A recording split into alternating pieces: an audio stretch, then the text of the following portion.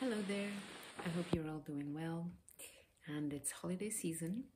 It's December 2022, and the topic is how to do winter, how to have a happy winter, joyous celebrations in the holidays, and counteract a little bit the potential overwhelm, stress, and overindulgence of this time of the year.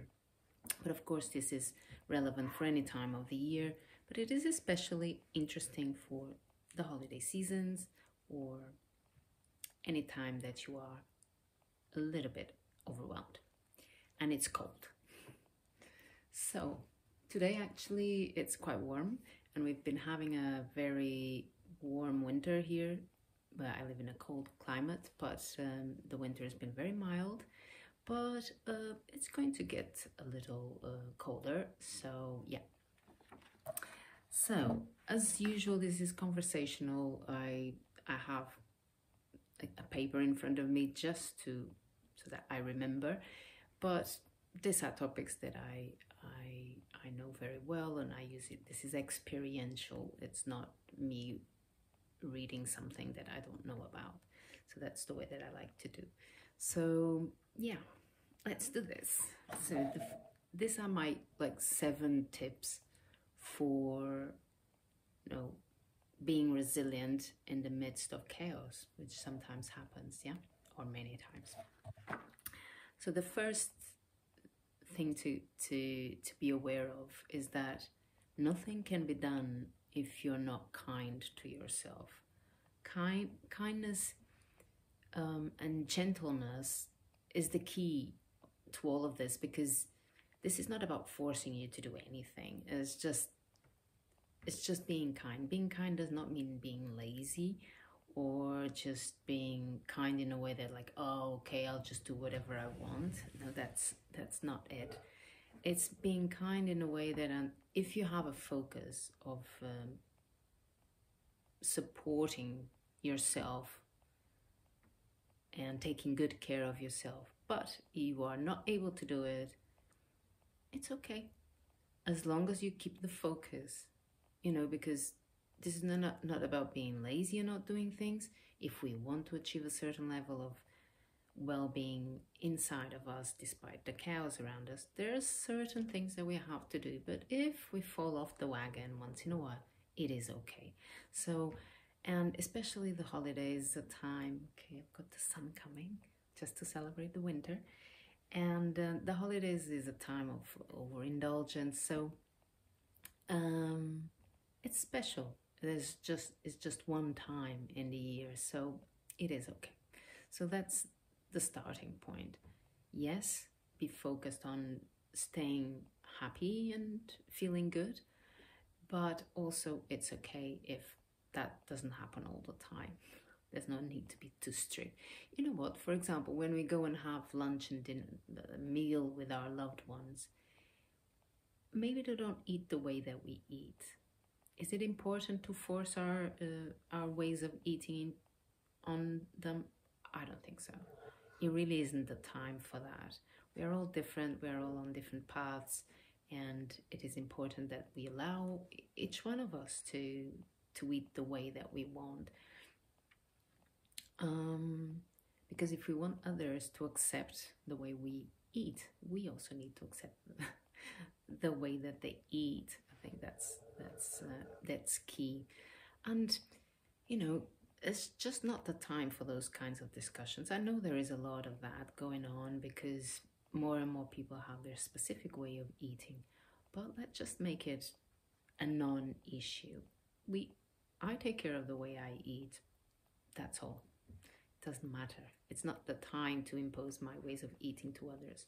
Well, I never imposed anyway, but that just because I never had any issues around that. But I know it can be difficult to other people. But rule number 1, don't impose your thoughts and ideas on food, because food is a very sensitive topic. If you don't want others to pay too much attention to what you eat, don't pay too much attention to what they eat, basically. So, yeah.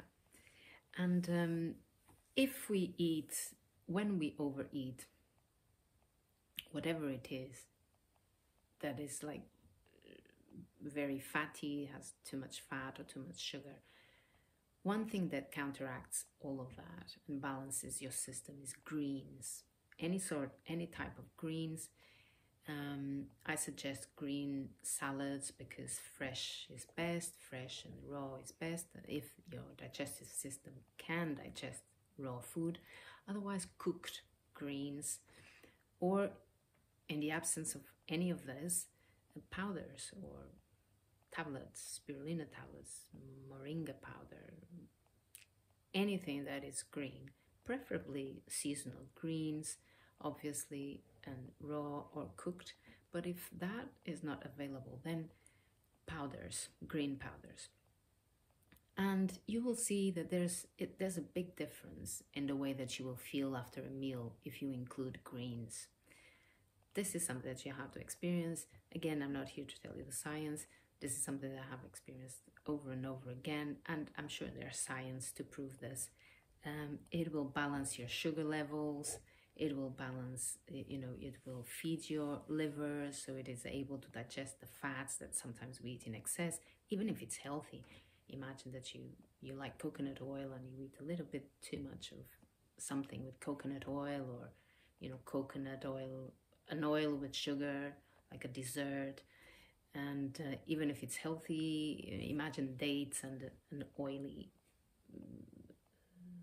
nut or something. That's quite heavy for the system. So, but if you counteract, if you eat greens before, your digestive system will find it much, much easier to digest. And the other thing, actually, on the same about food, is intermittent fasting. I think there's enough evidence now that it is important to give the body a rest, that because the digestive process is one of the most energy consuming in the body. It really is thought and digestion. So if you know that you're going to be to have dinner, for example, you can skip lunch, or the following day skip breakfast. This is something that many people, including myself, do like pretty much every day, but you don't have to force yourself to do it. It will come intuitively. Your body will tell you. Nobody needed to tell me to do intermittent fasting. I started doing it naturally many years ago. So I suggest that you follow what your body really is telling you to do, but just be aware that when you're like full and you didn't digest the food very well, it's good to skip the next meal or skip the meal before. If you think that your body will benefit from this, you can make it a habit to skip breakfast or skip dinner. And again, you'll find a lot of research, a lot of testimonials also about intermittent fasting. It's the natural way of eating as well for human beings. Whatever diet humans were doing in the past, many different diets in different parts of the world, depending on the climate. One thing was for sure, in most climates, the food was not available all year round, 24/7 like it is now. So there were periods of hunger. There were periods that we just could not eat a lot, and we eat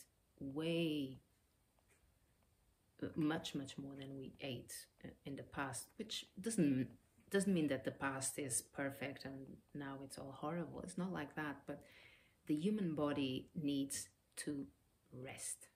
Everything needs to be well digested so that we can perform at our best. And you will probably notice that when you are a little hungry, that's when you perform the best. Not too hungry, but not too full. So yeah, intermittent fasting. And of course, you've heard this many times, prioritize sleep. And I myself was never a very good sleeper since birth due to different situations. But, and I've noticed later on how it affected my health. When you have a good night's sleep, the the world is different, isn't it, than when we don't have a good night's sleep. It's just a completely different story. The positivity that you bring into your day is much higher than when you had a bad night, bad sleep.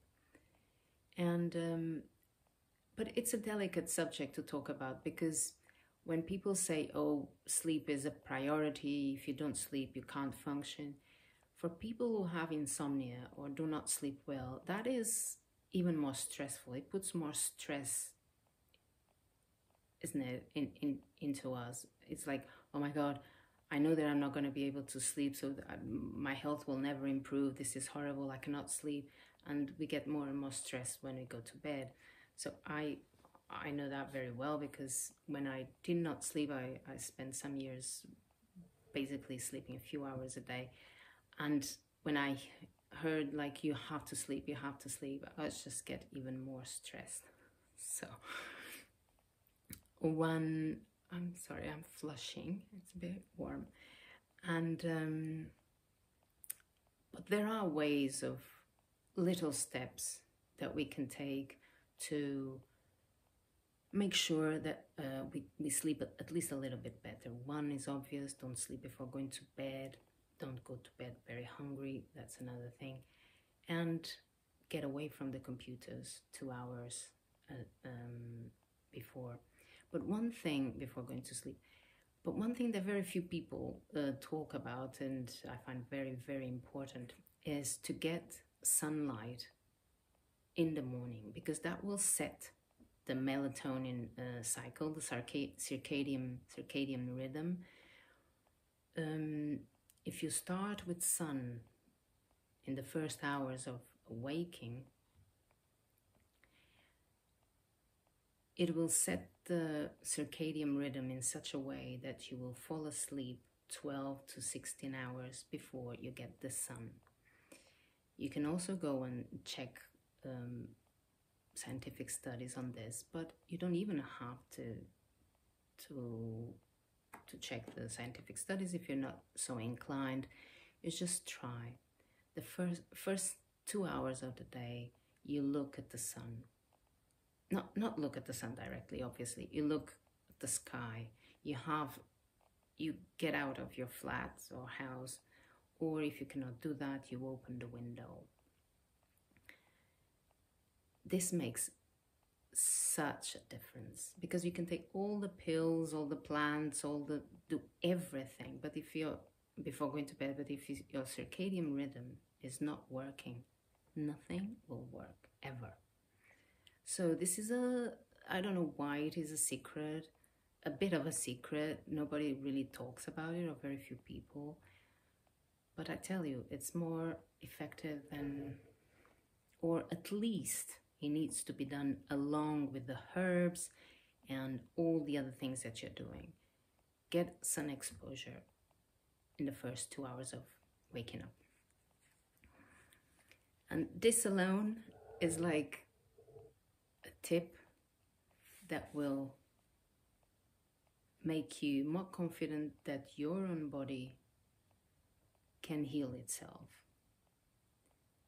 Because then you allow your body to produce its own melatonin instead of counting on taking external melatonin, which in my understanding, it's not really the best way to go around about it.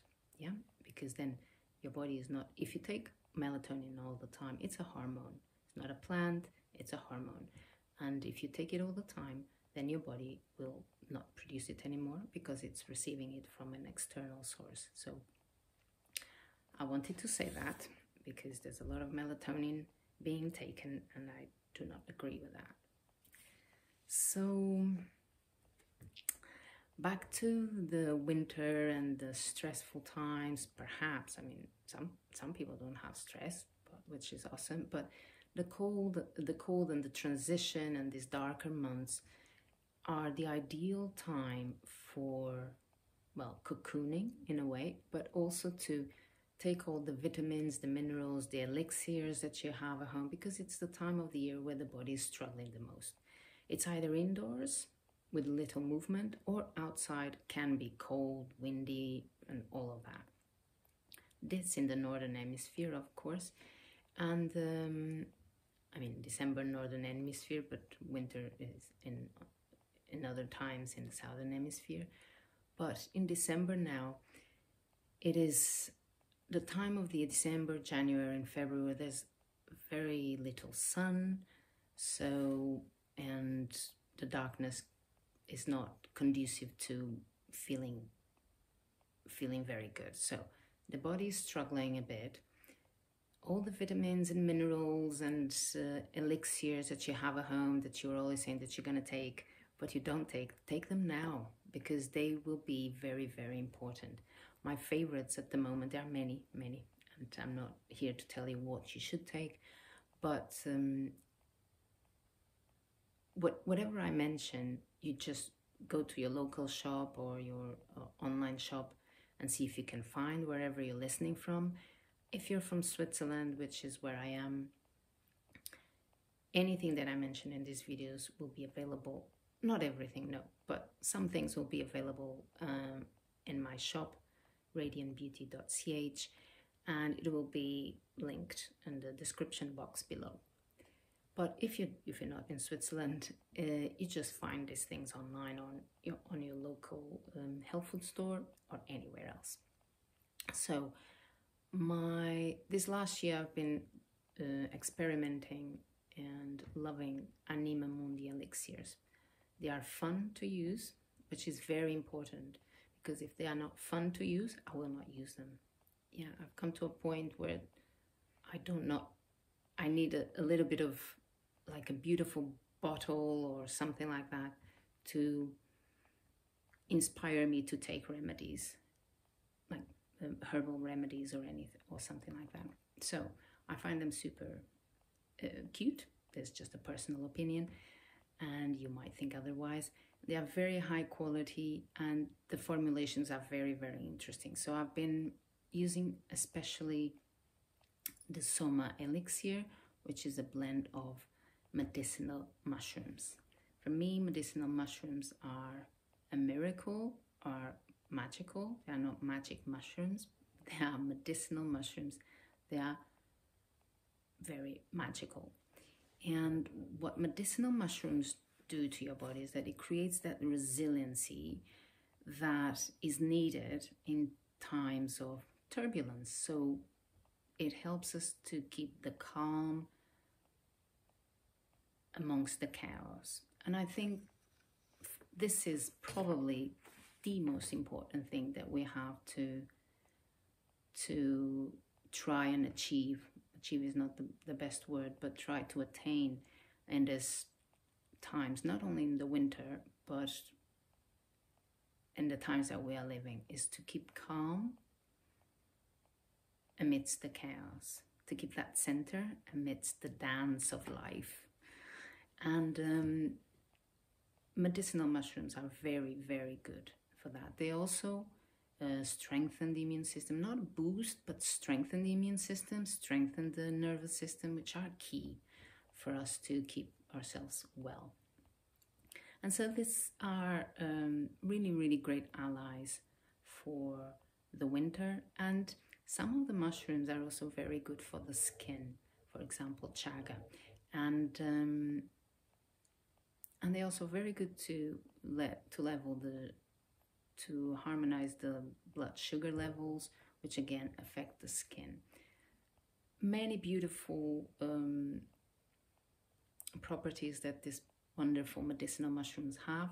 Go and do your research. I have improved a lot my health the last months, also due to this beautiful mushrooms. But I'm not a doctor, and I'm just talking about I'm just sharing you my experience. Really, don't just do your own experiment. Talk to your doctor, your herbalist, anybody. I am not an expert. I am an expert on my own body, and that's all that I can be an expert on. And the other product that I like a lot from Anima Mundi is the black elderberry syrup. It's delicious. For me, it's absolutely delicious. It has the elderberry, which is very well known as a strengthener of the immune system and also a booster when you have caught something. And it also has medicinal mushrooms as well. So I think it's a perfect combination. It tastes delicious, and that is a very important part of it. And yeah, it's all vegan and it's all wonderful. So I love that. The soma mushroom, as I take it every day, and the black elderberry syrup, I take it when I am feeling a little bit weaker or I might have caught something. And the last, not the last, but another way of boosting or strengthening your immune system and your mood, in this case your mood more, is aromas, in the form of essential oils or hydrosols or anything, but it needs to be natural, because fragrances that are synthetic do not affect your mood. No, they might smell wonderful for you, but they do not have any effect on the brain. Only the natural essential oils or aromas have an effect on your mood, on your brain, on the whole system. So one tip that I like to give, and it's very, very effective, is to drop some essential oils on your shower floor just before going into the shower. So you switch on the water, warm, even if you have cold showers, just let it run a little hot. Put some essential oils on the shower floor, and that creates a beautiful aromatic experience, like a Turkish bath. You can choose any of the essential oils of your preferences. In the morning, of course, more the stimulating ones if you want that. In the evening, the relaxing ones. I tell you, this is like such a simple tip, and you just need 1 or 2 drops, really. So a small bottle will last you. So it creates a beautiful experience, much more interesting than shower gel that smells like I don't know what. Even if it's natural, the essential oil is just the easiest and the most economical, really, because it's just 1 or 2 drops. And then, yeah, if you don't want to have hot shower, you just turn to the cold water. But in the beginning, just put the hot water so that it creates that vapor, just to create so that the essential oils can release their aromas. It's a beautiful, beautiful way of stimulating you or relaxing you, and just giving you a really true beautiful sense of well-being and resilience as well. And the last tip that I want to give is skincare, because I do have a natural skincare shop here in Switzerland, and I have found that just the fact that I'm taking good care of my skin and touching my face with gentleness and kindness and presence above all has given me, it helps me, my sense of well-being quite a bit. And so when you're doing your skincare routine, make it pleasurable, and also be present to it, not just just putting creams or cleaning your face, putting creams and just not paying attention to it, but just be with your face. Really hold a lot of tension here. I mean, each person is in different areas, but here is a very common one, and here in the eyes, and of course here at the back. So pay attention to it. See, just hold your face. Just see how it is. That alone, even if we only have 5 to 10 minutes, it just immediately makes you kind of breathe deeper. Breath is a wonderful, wonderful tool that I'm not talking about it this time, but it's a wonderful tool. But you can take some deep in-breaths and out-breaths while you're just touching your face and seeing where the areas of tension are. Just be with it. You don't need to do anything. Just be with it.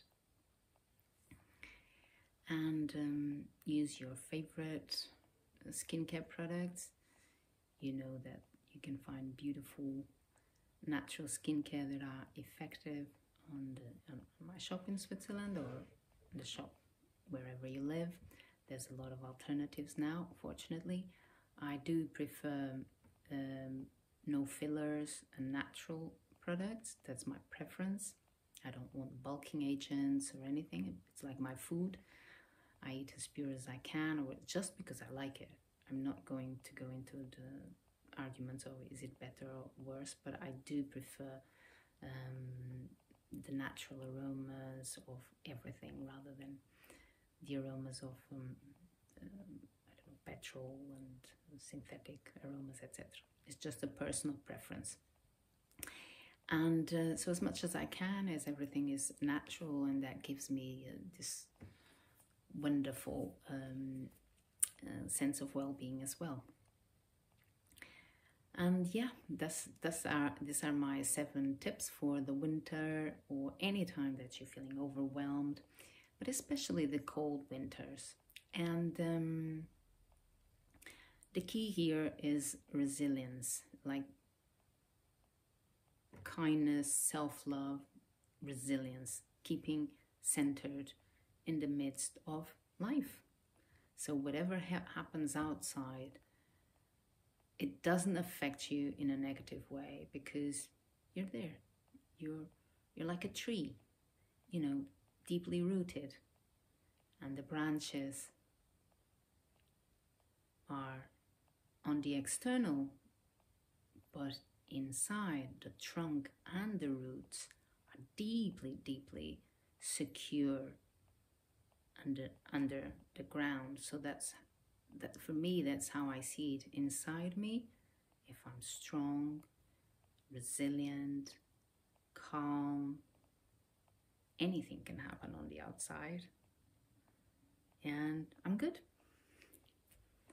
So there's help, both internally and externally, and we can use all these tools to make our lives a little bit better. Share with your friends if you find these tips helpful, and subscribe to my channel. I'm intending to be more regular here on YouTube again. Thank you. Bye-bye. Stay well. Bye-bye.